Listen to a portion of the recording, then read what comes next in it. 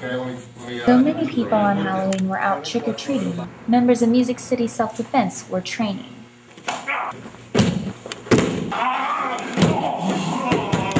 And though they share a space with Taekwondo, this small class does Hapkido. Way of coordinated energy and harmony, and Hapkido is a very realistic form of self-defense. But while learning how to fight back, they come together as a community.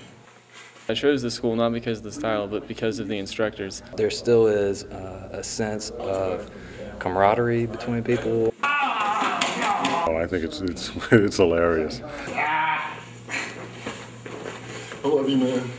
They're the instructors, They work well together because they can stress different things. the former athlete, the college student, the comedian, Hapkido's not fun if you're a smart aleck. and one regular who's missing is a 56-year-old woman.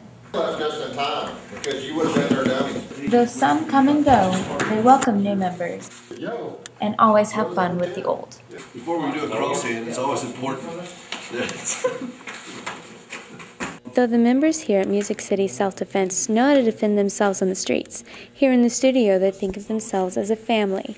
With Belmont University, I'm Todd.